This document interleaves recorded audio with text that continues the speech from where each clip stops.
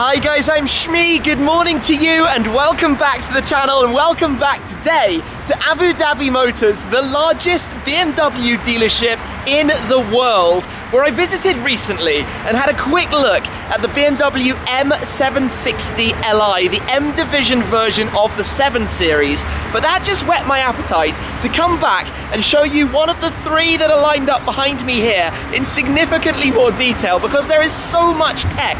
This thing is absolutely overloaded, gizmo overload, and I want to run through some of the features that it is capable of to show you in a little bit more detail. Things like parking the car and moving it forwards and backwards from the remote control key fob.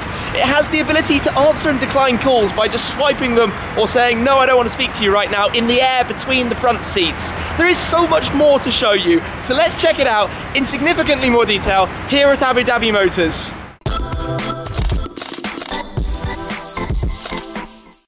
If you missed my previous video here, for a quick rewind, Abu Dhabi Motors BMW here in Abu Dhabi, the UAE, are basically the absolute best in the business at specifying cars and creating configurations in the most bespoke possible way. Individual colors from BMW, accessorizing them, and well, last time I was here we had a look at a couple of M760Lis, one in a very bright green, one in one of my favorite BMW colors, San Marino blue, and this time there are 3 more behind me, and we have 3 more different color schemes to take a look at here today. So you've got bronze chestnut on the left. The car that I'm going to be taking a detailed look at is this one right here in Imola Red with a Fiona Red interior, and I also particularly like that dark purple with the cream inside on the 3rd car, and then a couple more of the BMW lineup to follow beyond that. But let's walk around this car, talk a little bit about the spec, the details, that side of things, but wait until we get inside and I can start playing with the technology and showing you more of what it has available. So the M760Li in general comes from BMW M GmbH. It's the top of the line based on the latest 7 Series. The 7 Series itself introduced a couple of years ago, but this really the pinnacle of it, with a 6.6 litre twin turbocharged V12, literally a V12. It has 610 horsepower, 800 Newton meters of torque. It's all-wheel drive, 4-wheel drive, which means not only is it incredibly luxurious, it is also spectacularly quick as well, and we'll take it for a drive later on and see what it's like out and about on the roads. It is really, really cool having the 3 of these lined up here together. Let me have a quick show to you of the rear of the car, because, well, a lot of customers might find themselves being chauffeur driven around, where you have the executive lounge seating. So the front seat can move forwards all the way, and then this rear backrest folds down for comfort for your feet. You have the digital tablet in the center console that pops out and has a whole host of functionality. You have massaging seats, heated seats, there's a fridge back here, the screens of course, just literally everything you can imagine.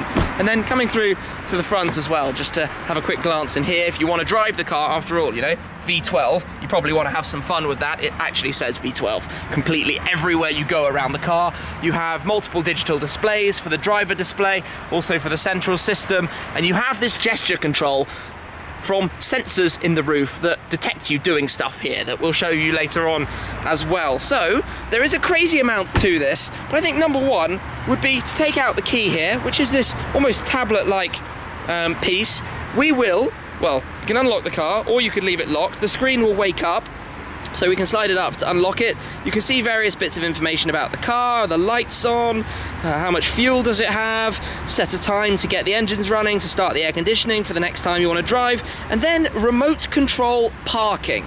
So if you press and hold this button on the side of the key fob, which I should really have done with my finger so that I can do this, you can start the engine from the key fob. Let's give it a start. And we've just turned on a V12 using a key. Well, you can do that, I guess, on some other cars, but look at this. This is where it starts to get really cool. You slide it forwards, and the whole car is going to move forwards. Oh, I've come too far away. Good test here. Learning while doing. Slide. And we're rolling. Literally, the whole car is rolling forwards. I kid you not. There's nobody inside it. I'm doing that from the key. And then back we go again. This helps you basically if you want to park the car. Oh, there we go. If you want to park it into a garage and there's not room to open the doors, you can do this from the key and then line it up and stop. There we go. That is it. And then let go, stop. This is trippy, really, really trippy. And it also has sensors. So let's say there was an object, it would move the steering so that it goes around that. But that's how you park between other cars with no stress at all in the world. If we come round, it's keyless system, so obviously you can put this in your pocket, jump in, use the ability to unlock it on the sensors here or lock it as well. Head inside. So we've got the Fiona Red interior against the Imola Red paintwork, which is awesome. Very nice colour scheme for out here. Would be perhaps a little bit stronger over in Europe, but out here it makes more sense. Up front, well, start-stop button up here. Comes into life. Creature comforts galore. It's kind of surprising we still have to close the doors ourselves, hey?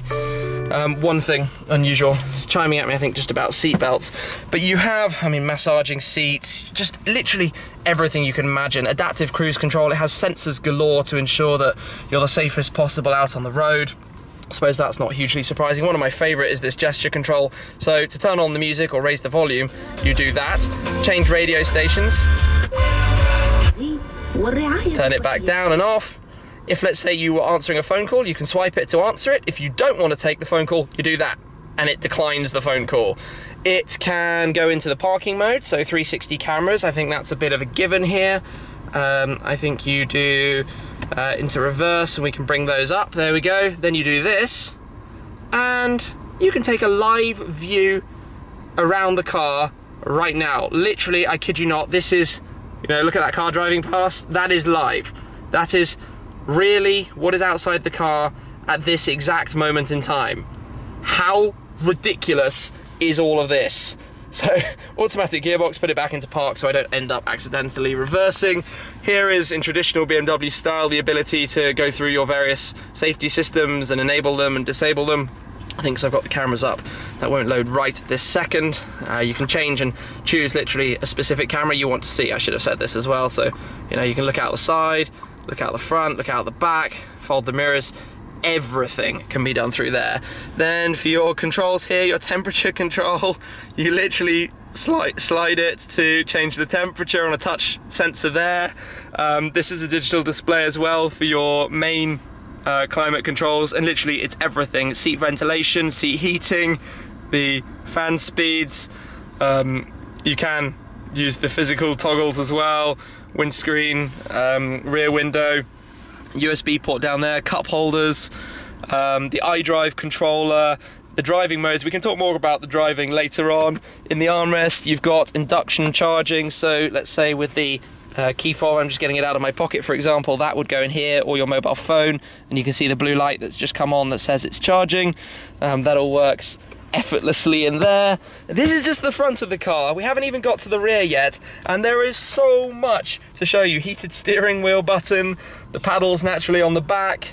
I mean, it's just ridiculous. In different driving modes, well, of course, if we go in sport, make it go red, and it sounds so good. That's a V12 sound, proper sound. This is ridiculous. So let me leave the engine running and head round to the back and show you some of the functionality in the rear of this car, where it continues to just be absurdly ridiculous. Past yet another V12 badge, and while I open the door, actually, there's a badge here that says carbon core to save weight in the car. Bits of carbon fiber used in lots of different places. But in here, luxuriousness. So my favorite button is this one, the executive lounge seating, which will move the front seat as far away as possible. It will tilt it forwards, push it to the front, lower the headrest, raise the screen, lower the footrest, and simultaneously it's sliding my seat into the relaxation position. I haven't even got as far as showing you this tablet and everything else that we've got in here. It's nice to have air conditioning vents right there, but it literally tucks everything. You can see the headrest is folding forwards. That rear screen is going to tuck up. There we go. One thing at a time. This is absurd. It's like watching a robot in action back here. There we go. And the footrest is opening up. and that's nice and padded. Take your shoes off, put them on, relax, or just for the moment with shoes. There we go, nice and comfortable.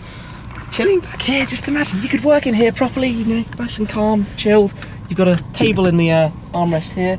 Literally you can open this up like so. Which way does it go? There we go, I've got my table, got my laptop.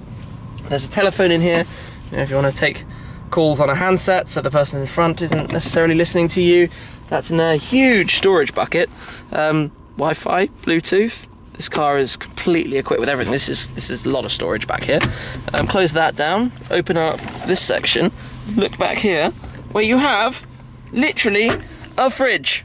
There is the fridge in the boot, where you could have, you know, your champagne bottles just chilling in there, or whatever else you may want. You can see that's on multiple different settings that you can use. That is mega cool. Oh, that's nice, really nice finish. Look at these pillows, look at those, comfortable, soft, lovely. And these back seats have massaging as well. They have everything the front has. I feel completely like I'm at home or something in here. Let's fold the table back away, pop that back into the armrest, easy to do. Then you've got the tablet. Should we play with that next, or should we start pressing buttons for the blinds? You can obviously put the rear window blind. You can do the passenger door blind. Ah, and even on the rear little window as well it does. Gets a little bit protected from the light then in there. You've got the sunroof, the panoramic roof, front and rear, which clearly has some pretty strong tinting, which is what you'd need out here. Close that again. Is there anything that this car does not have? Seriously, absolutely anything. I mean, we go back to, oh wait, that's massager. Yep, I can feel that. I can feel that in my back. Okay, then you've got, I think this returns the seat to the normal position. Yep, there we go, doing its thing. So seat controls also have massive amounts of movement. The backrest, the headrest, the base, the lumbar support. If you press this, you have the ability to control the front seat, so you could, you know, literally move the front seat away if you wanted it out of the way. What's this? Oh yeah, that's the mechanical arm for the table. The display panel here, turn it on, is almost a repeat of the front entertainment system. So you have everything, literally everything, controlled through the tablet in here. I don't really know where to begin. I'm just letting the seat still do its thing and folding back. And then if I go into controlling it, we can slide it forwards, give myself a little bit more legroom back here. I've still got my massager on. Let's just turn that off for the moment. Memory seats, I think that's pretty much a given, isn't it, back here? Oh, nice airflow basically everywhere around here. And then in here, I haven't shown you that, press that, and the tablet is handed to you and presented. And then, you know, it's just a normal nice tablet system, but wirelessly you can change the interior lighting, the colors. Okay, so we can make it blue, although maybe blue doesn't, yep, there we go. I can see this is changed, doesn't necessarily work against the red. Green is completely out there, maybe we go with that. So you've got the lighting options. What else do we have? Ooh, not quite sure what it's doing, but I like it. It's very cool. Different levels of lighting, different aspects that you can illuminate. Back to home, sun protection, so you can close all. Oh, yep, that did what it was supposed to do. Don't even need to use the buttons on the car. Open all. Back to home. Seats, you can control the seats and set the memory from a tablet. This is crazy. Wow. You can control the massaging functionality. Vitality program, where it will do lots of things in harmony to make your life a little bit more comfortable. Just moving this so that we've got fewer reflections on it for you. Climate control. Yep, nice display for all of the settings on there. Oh wait, hold on. Ionic. Ooh, that looks fancy. Ionization. And then you have fragrances, if you want to distribute fragrances around your car to make it smell a little bit nicer. Then you have the obvious, the media control. I suppose that's the most given thing. Telephone in rear, driving information. So this will bring up, I guess, what we're doing at the moment in terms of speed, fuel economy, and the like, direction we're driving. Goodness me, it just goes on and on. Settings, screen, standby settings, reset it, and then apps, where you have a full Android tablet, so connected to the internet, to do everything else that we haven't yet shown you that you can do. This is magical. Who would ever think you'd have that kind of thing in the car, and then it latches itself back in, turn it off, or head back to the BMW app. Wow, that is crazy. So back here then, wow, what else can I really show you? The sound system is incredibly good. You'd expect that, I guess. Lighting up here, different kind of lighting, of course, depending where you want it pointing around. You've got mirrors, illuminated mirrors for the rear as well, and for the rear passengers. This is just absolutely off the charts, all of this gizmology that you can play with. And you've got a full replication of the climate control from the front, more storage down here, all headphone ports, a CD slot, USB ports, more ports for absolutely everything, 12-volt socket. My word, my absolute word. I think I've probably exhausted most of the elements of the rear of this car now. Let's head round back to the front and just play a little bit more with some of the settings in here. The green lighting is still on. It looks a little bit peculiar against the red. The remote control is, yes. Oh, it's in my pocket, so the car knew that I took the remote to the back. Okay, it's recognized it now. So let's go with here to the main menu, where you have these tiles that you can scroll through. You can change the different displays and things. You can actually move them. So if you press and hold, you can shuffle the order to have them however you want them. Media, communication, navigation, connected drive, my vehicle. Just go into all of these, and there are so many settings and things that you can change and play with, and set up your sport displays here.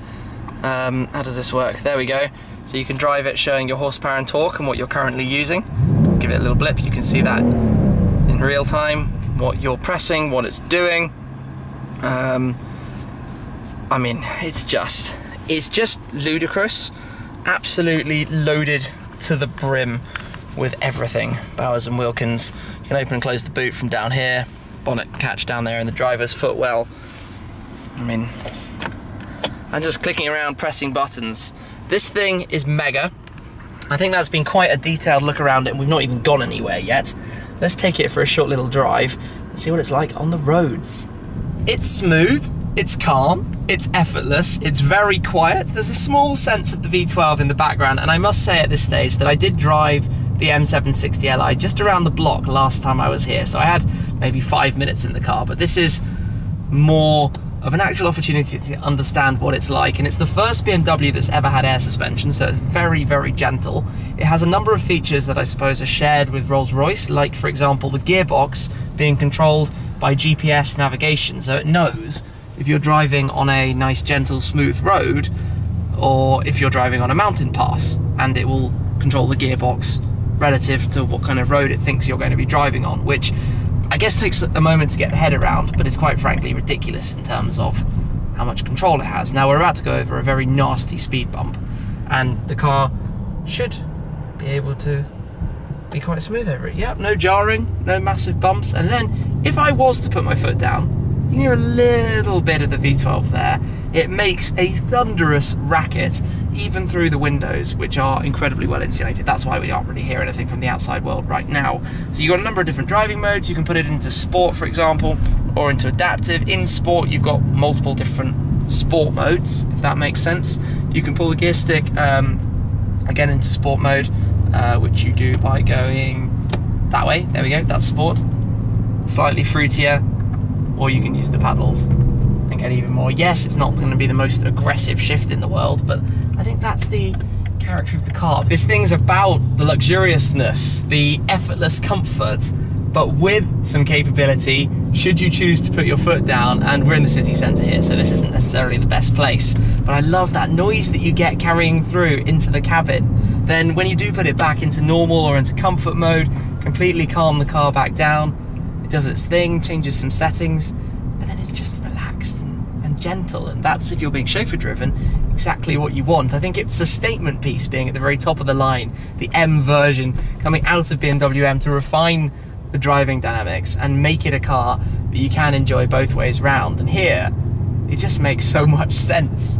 clicks, it ticks the boxes. When you do then find an empty bit of road and you put your foot down, it moves. This car is fast, really, really fast. Well, over 600 horsepower, so it should be, and because it has X-Drive, all-wheel drive, it obviously gets on a move incredibly quick as well. You can, well, four-wheel drive versus rear-wheel drive is a constant ongoing discussion at the moment, but four-wheel drive offers quicker pace off the line, quicker pace out of corners, more stability in bad weather conditions. There basically isn't really any argument against it if you can still make the car fun. And that's what BMW seem to be very good at, particularly with the new M5 that's going to be coming very soon as well. So looking forward to more with that. But you drive it, you know, the suspension does its thing. You can feel the car stays rather flat, although you do sense the weight and scale of it, so to speak. Obviously, it's a big, heavy car. It's long. It's got a big V12. That adds some weight. You can't really avoid that. But overall, it's quite enjoyable. Let's just see if we can find somewhere else to just get out on a slightly straighter stretch. Here we go, back onto a main road then, up towards the red line. It has that very distinct V12 engine note to it. It's a bit of a busy road here, unfortunately. Middle of the day, I suppose. We've got many lanes, we can explore across them. Up through second gear, there's a little yellow shift indicator as well as you get up towards the top of the red line. That indicates to upshift. You see that there? Going round. This'll do, won't it? This is alright. So as well as being an awesome car to drive, it also has tons of driving tech. So adaptive cruise control, which is that, cruise control activated. Control the speed and just slow it down slightly. Lane assistance, so if I press that button, the car will now keep itself in the lane, turning the steering wheel for me. So I don't have to do anything, it's doing it like magic. Wonderful. That did the job perfectly round one very rare corner. There aren't that many of them here. We also have a button down here for night vision. Look there on the central screen.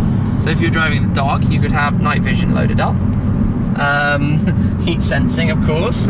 What else do we have? Pre-safe things, so all sorts of technology stuff for making sure that the car is, if it predicts there's going to be an incident in front of you, it will apply the brakes on your behalf. Adaptive cruise control it's kind of a very early level of autonomy in terms of letting the car drive for you, isn't it? It's funny, even going a straight line, I can feel it just gently keeping the car backwards and forwards straight. What does this do? Pressing as I go. That's the distance to the car in front. So, yeah, this thing is utterly ridiculous in terms of technology. It is completely insane the amount of features it packs into one car. I think I'm probably only touching on the surface. Of course, there's all the engineering side of things that we haven't even remotely spoken about. Just the gizmos and the gadgets that you can interact with in here. We're back at Abu Dhabi Motors, so let's use the car's self-parking functionality. So you can search for a space, find us a space car. There's one, in theory, just on the right-hand side here. Some parking bays, come on. There we go, okay, so it's detected it. Indicate right to tell it what I want to do. I've got an option of diagonal parking or parallel parking. We're going to be diagonal here, so I select that. Now, this is a trust exercise. There is a button here that you press and hold, but you don't touch the pedals and you don't touch the steering wheel. You let the car do its thing. So release the brake, and I'm just holding a button. I'm not touching pedals at all. The car is doing everything here. Car's in control. It's taken an interesting line. This is quite a tight space for it to have to work by. Okay, so we're gonna go forwards. Oh God, this is petrifying. We're gonna head towards that 3 Series. Are you sure about this? Yeah, okay, we're good.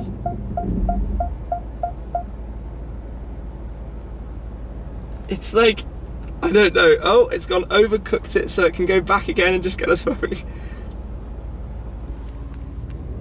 Oh, like, are you serious? Did the parking complete, vehicle secured, it's in park again. That's it, that's all you had to do. But we're gonna go back round the front. This is just ridiculous, the technology in this thing. Going back to the key fob, the other thing to show you, if I activate remote parking, it's connecting to the car. Give it 1 second for that to connect. It lets you know it lights up green. Start it up. Engine will start. I want to picture the scenario here. You know, we're going to be able to move the car forwards and backwards. We've seen a little bit of how that works. But, oh, move closer to the vehicle. Sorry, car. Didn't like me doing that.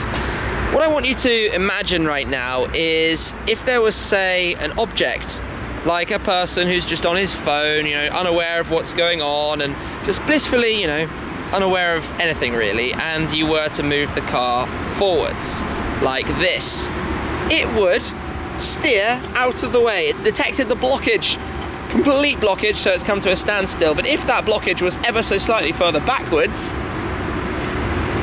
like that, maybe a touch further, we'd be able to continue.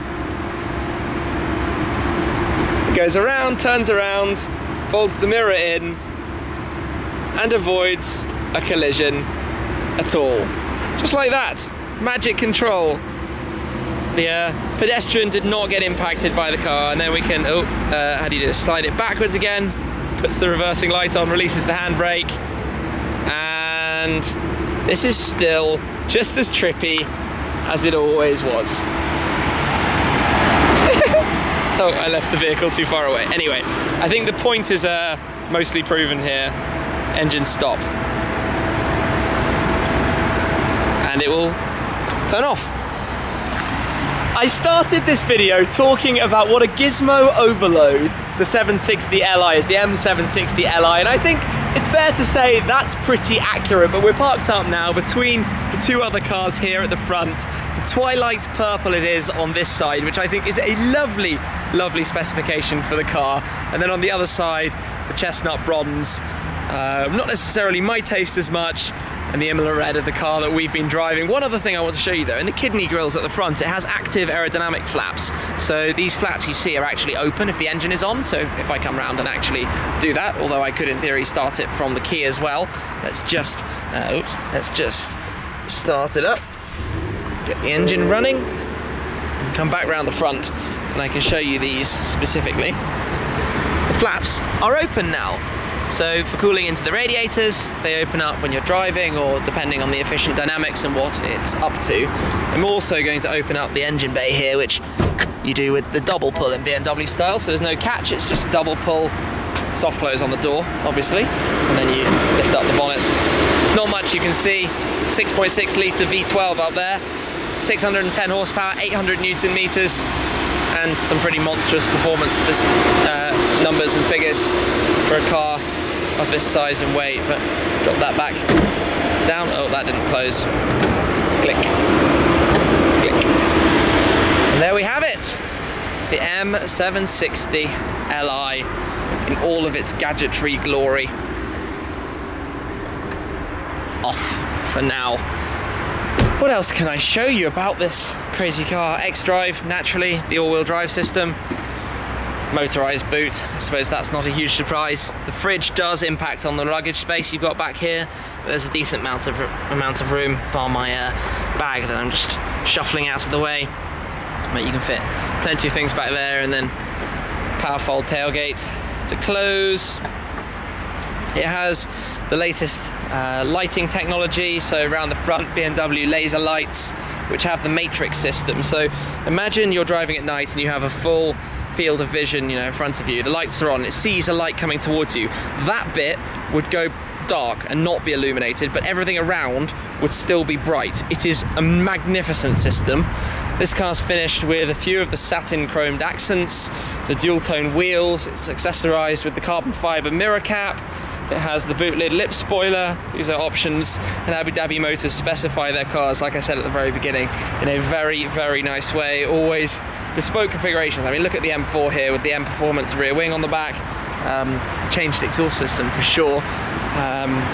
Just everything, as you can see from the carbon louvers on the bonnet, done in a very high way. But what a fun outing that has been. This car is officially insane.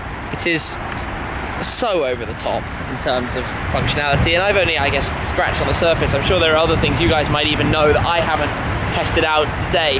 But it's a big thanks from me to Abu Dhabi Motors for having me along today. Do go check out my full video walking around this ginormous place, including more special configurations of BMW. UM fans are going to want to see that. Also the Rolls Royces that they have here too, including a very pink and white one. That's quite intriguing. But this car has been awesome fun today. It's very, very windy, so I hope that hasn't been a problem on the video. But as always, guys, thank you very much for watching. Make sure you're subscribed, check out all the latest videos, click the bell button down below to get the newest notifications of new videos as and when they go live. But that's it for me from today at Abu Dhabi Motors. Thanks again, and I'll see you soon. Cheers.